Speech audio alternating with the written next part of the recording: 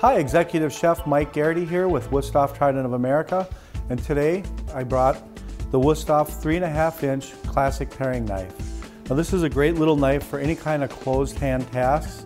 It's very versatile. You can use it for chopping. You can also use it for mincing. And it's also used for garnishing. What I did with the tomato was I peeled the tomato and I made this nice tomato rosette garnish.